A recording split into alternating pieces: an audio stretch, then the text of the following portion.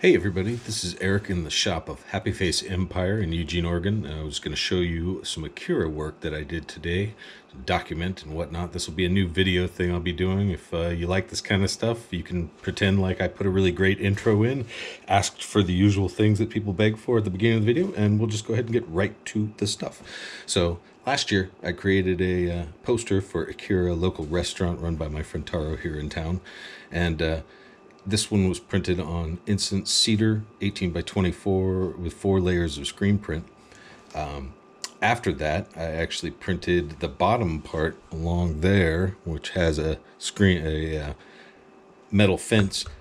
I printed that on the separate pieces of wood and cut them into coasters.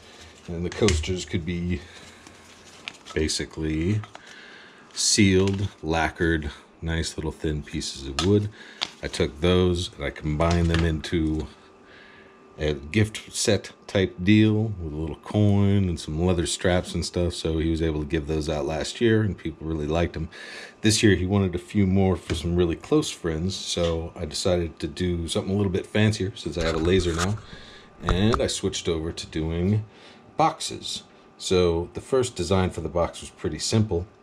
It would be just a case that holds them in mostly by friction, with the top half of the poster on one side.